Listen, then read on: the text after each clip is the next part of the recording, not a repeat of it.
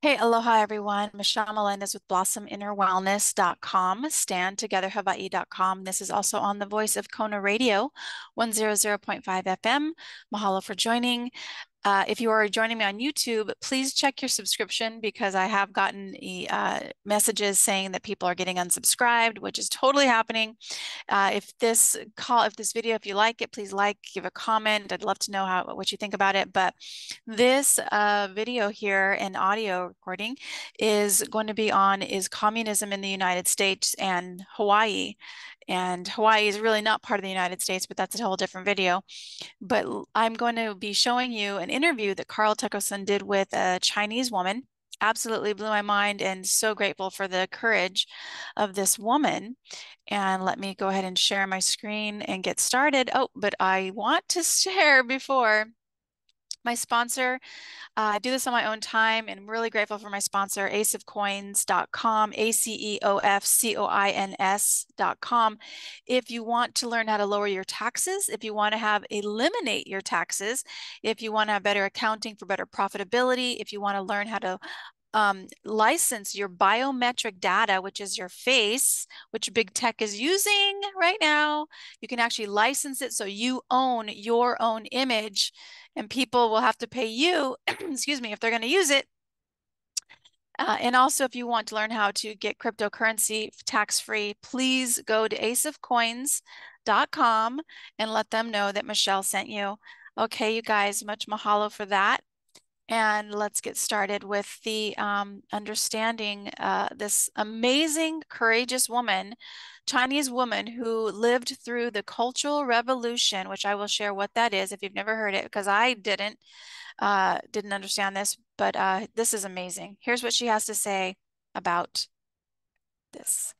Oops, sorry. Sorry, I forgot to share the audio. So let me do that really quick. Share video. So she's talking about 2020 and BLM. And hope you guys know who funds BLM. BMN burning our cities.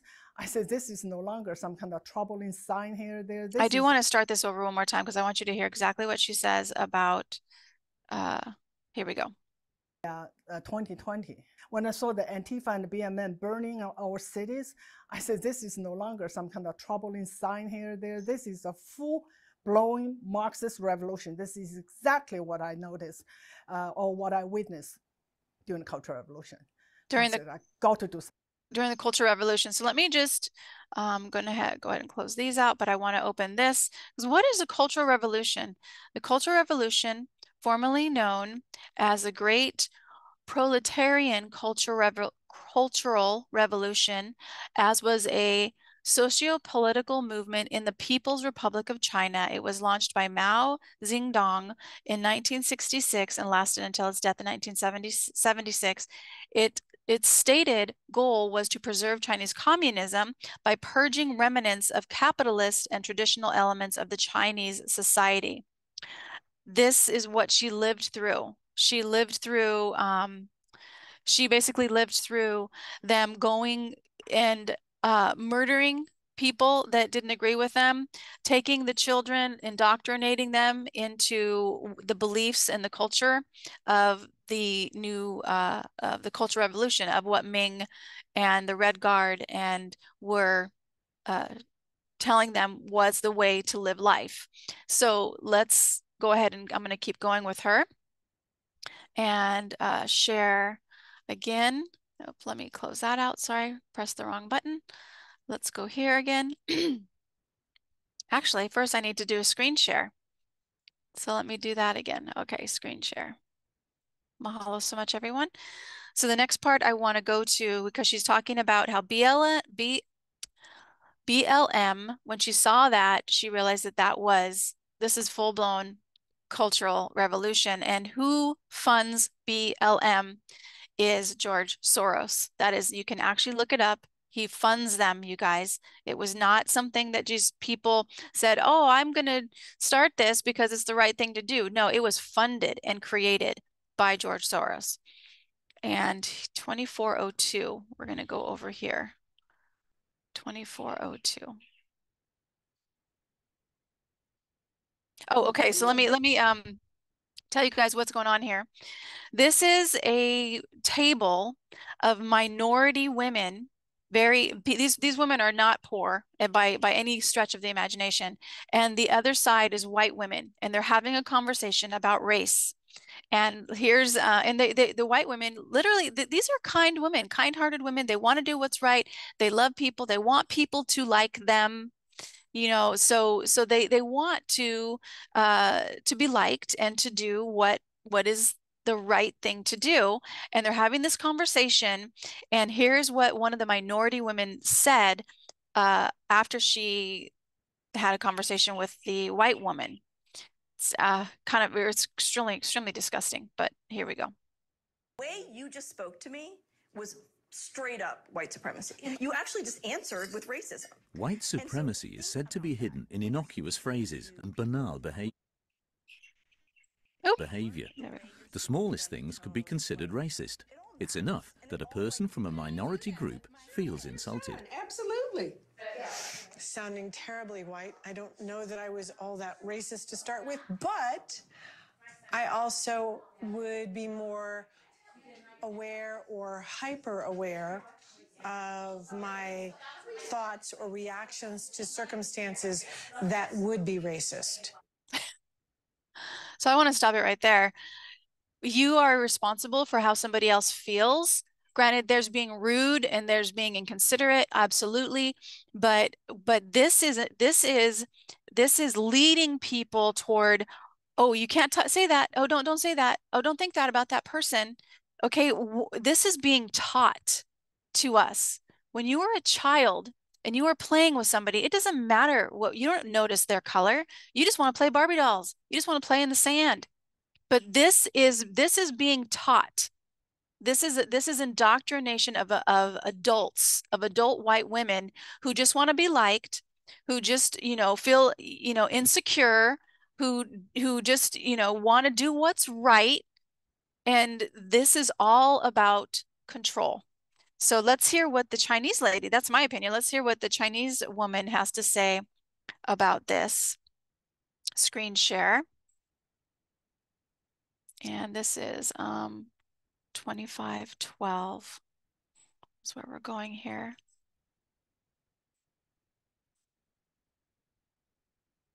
But everyone have to go through the gentler form of struggle session, and that's called criticism and self-criticism.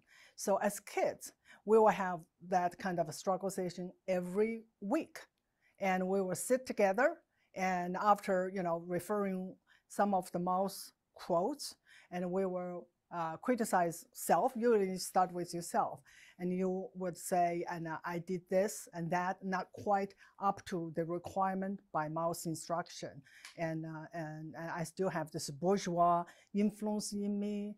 And then everyone will join and say, yes, you're right. You did this and this that day. You said this and this that day. And then we go around. So we struggle against others and we against ourselves. So to get rid of every little incorrect thoughts from our mind. Yeah. So that's what she's talking about, the culture revolution. That's what she was raised in. And right before she says this, I'll stop the screen. Right before she shares what was happening with self-criticism and being criticized by others because you're doing what's wrong, what's considered wrong, she was actually saying that the Red Guard were going in and murdering authoritarian people in principals in schools and teachers and things like that. And these are also coming from this harm was also happening from the kids who were indoctrinated with this mentality, with this way of believing. So what is happening in the schools?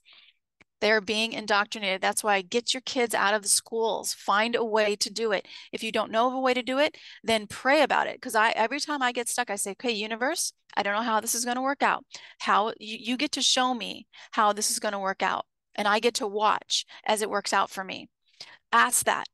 Universe, I don't know how to pull my child out of school, but I get to watch as you put things in my path that lead me to the easiest and most abundant way to pull my child out of school so that they are learning things about love and about connection and about inner power and self-esteem. All of this is meant to put you down and meant to have you think that you are not good enough, you're not doing what's right. Other people, their thoughts and their feelings are more important than you. You're not responsible for how somebody feels. That's how they feel. That's their responsibility. That's their kuleana. Your responsibility is for yourself, doing what is right and being a kind, loving person, but doing what is right and speaking the truth. And if you're not liked, they don't like you. That's okay, you guys. That is okay, because doing what is right is more important, and being kind also. But let's just keep going. Let's just keep going.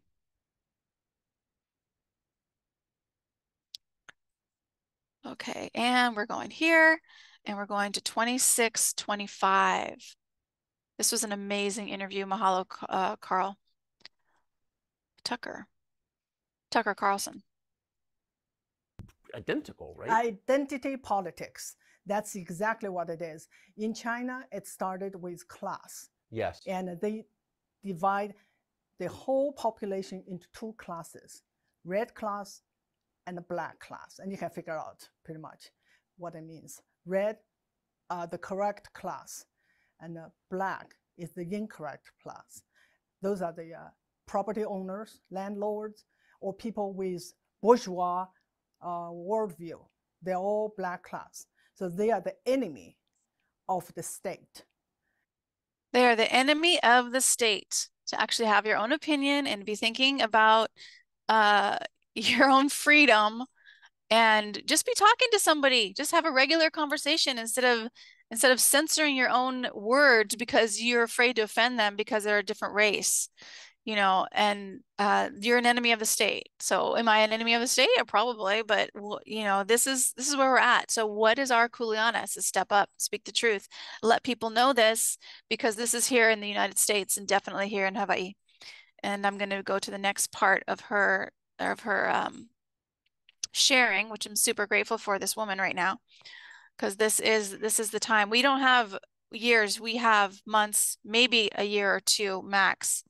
And this is it, you guys. So step up. This is where you guys step into your power and do what you know is right, and go to your school boards. To 52. Here we go. We'll start here, 3:30:50.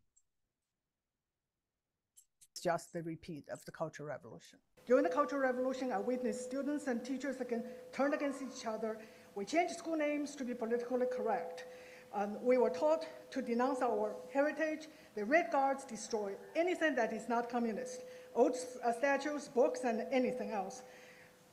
We are also encouraged to report on each other, just like the Student Equity Ambassador Program and the bias reporting system. This is indeed the American version of the Chinese Cultural Revolution. The critical race theory has its roots in cultural Marxism. It should have no place in our schools. Amen. Amen to that. She went and spoke. That was at a school board where she shared that, and thank God she did, and thank God she wrote some books and also is sharing with Tucker Carlson. So the next part I want to do is 34:51 here.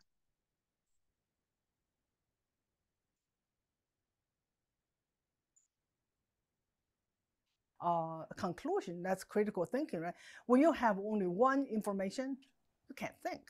I can only think one way. That's Mao's way. That's the correct way. And I have been like that for a long time.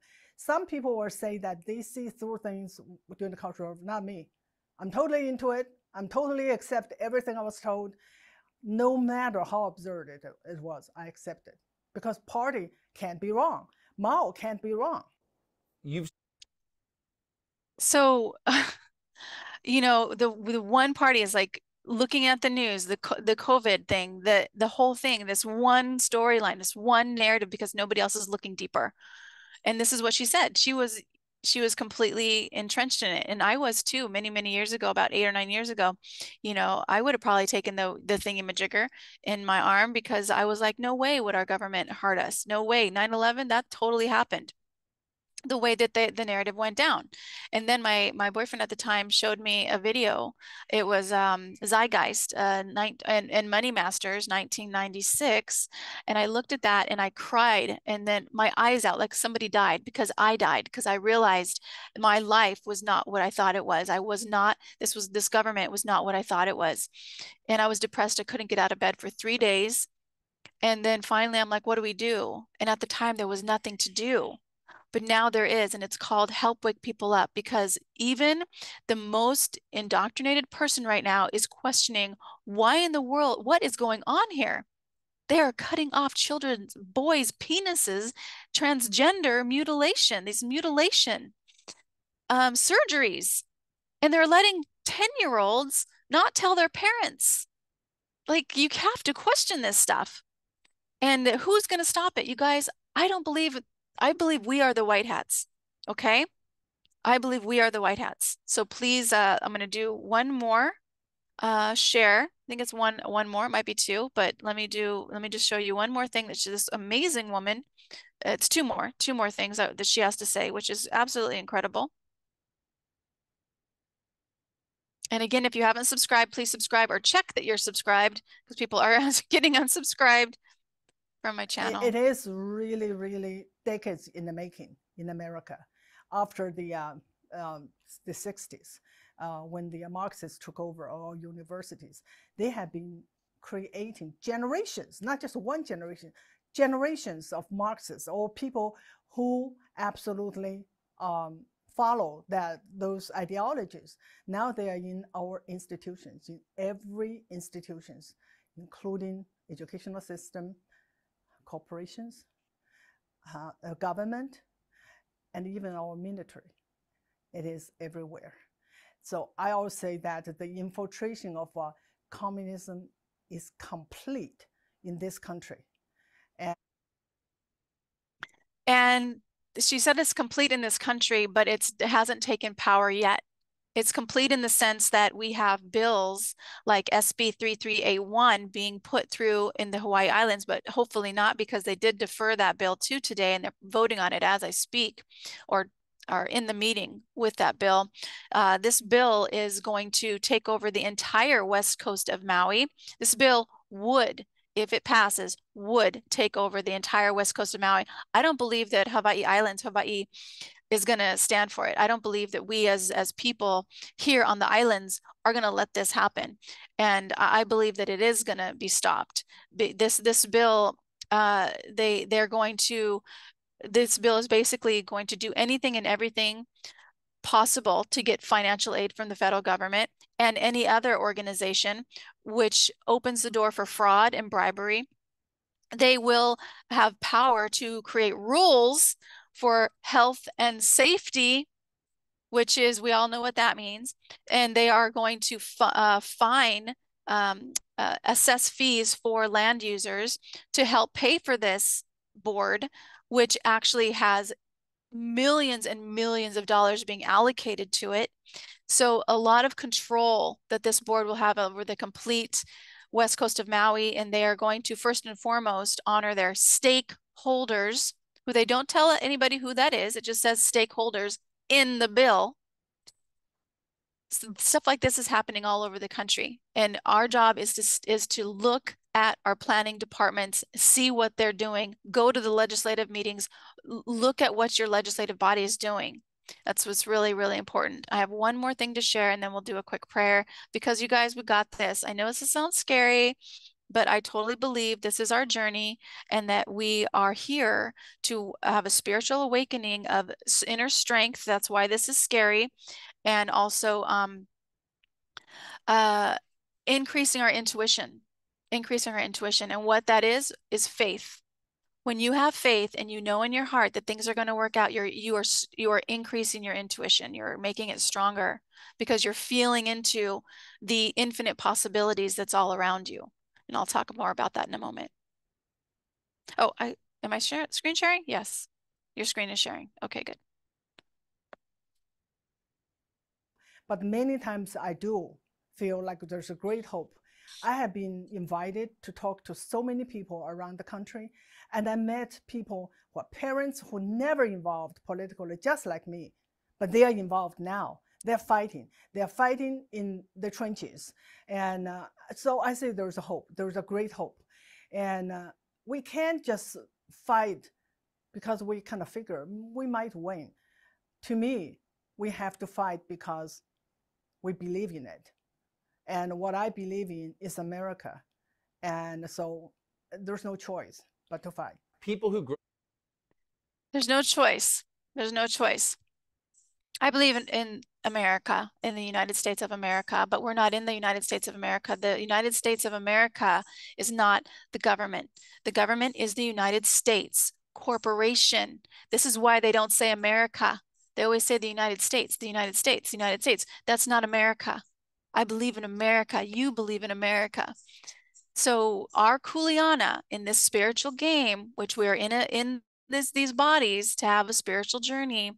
And when you are afraid and you do something anyway, it grows you. It grows your spirit. You get stronger. And each one of us that is happening to each one of us. So please share this video, like it, subscribe, make sure that you're subscribed. Mahalo for that. And trust in this higher power and start to strengthen your own intuition. We have 6 senses. The 6th sense is your intuition. This is that feeling that you know someone's going to call, or you know you shouldn't go somewhere, or you know you should do something. That is what we are growing stronger every single day when we trust it. We trust this intuition. This space around us, this space around me, this isn't empty. This is a frequency field. And my alarm's going off, so I'm going to turn that off. But this is a frequency field of infinite possibilities. So when we drop in and we let go of fear, because fear keeps you down, it keeps your vibration low. If you let go of fear and you trust in something greater that's beating your heart and breathing your body, that's strengthening your intuition. So let's go ahead and do that. Great Spirit, infinite intelligence of all things. This is quite the journey that we all came to play together, because this is a game. We never truly die. Our energy and our consciousness are never gone. It just changes form. But in this form, in this dense world of the 3rd dimension, we know that these communist parties, this fascist regime of authoritarianism is melting, is being dissolved. And we get to watch, Great Spirit, as it's unfolded, as they peaceably are removed from office or they voluntarily step down.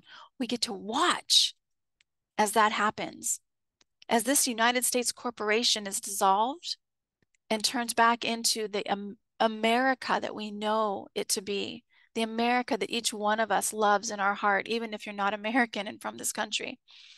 America had this dream and has this dream of freedom, of peace, of harmony, of unity, of the American dream of being free to do what you love to do, being free to worship in whatever way that you want to worship, being free to love who you want to love, being free to be yourself. And we know that that American dream is inside each one of us. And we know, Great Spirit, that you are guiding our hearts and our actions, that you are guiding our speech when it is our time to speak the truth, that you are guiding our pens when we sign things and we say no.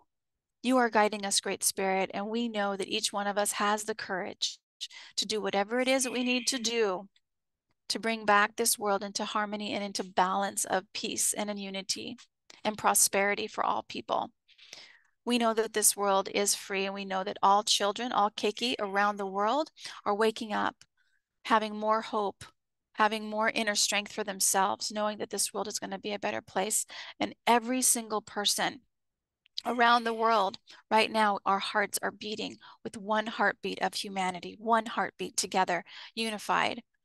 And this heartbeat is run by you, Great Spirit, infinite intelligence, that you're beating our heart, you're breathing each one of our bodies right now.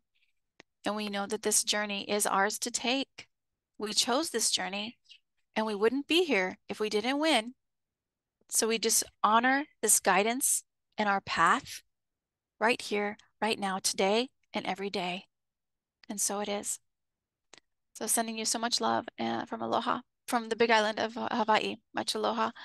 And also please share, like, and subscribe. And again, Ace of Coins is my sponsor. So if you have tax issues, accounting stuff, want to license your biometric data, want to learn how to get cryptocurrency tax-free, please go to aceofcoins.com. The link is in the description.